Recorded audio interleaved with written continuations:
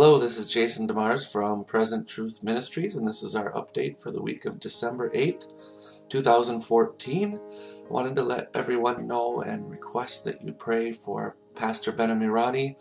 He's the pastor that's been in prison now for about 4 years in Karaj, Iran, and he's in prison because of his Christian ministry, because he left Islam and is now a Christian, and was ministering to and evangelizing Muslims in the country of Iran.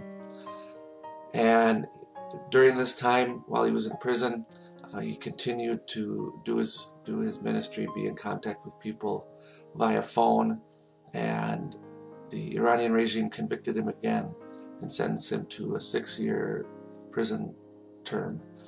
So an additional 6 years to the 6 years he is already serving. And he was able to appeal this conviction and sentencing, and they're allowing him to defend himself again, and that will be tomorrow, Tuesday, December 9th, which will probably be during the middle of the night our time in the United States.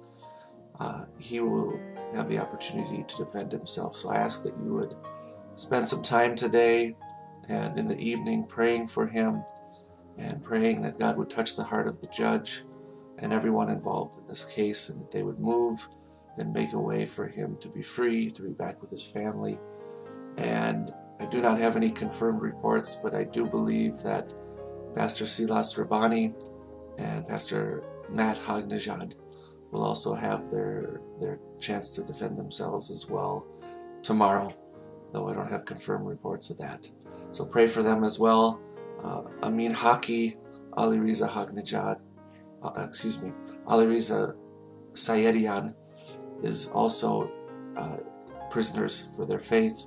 We have no updates about them, but we just want to remind you to pray for them.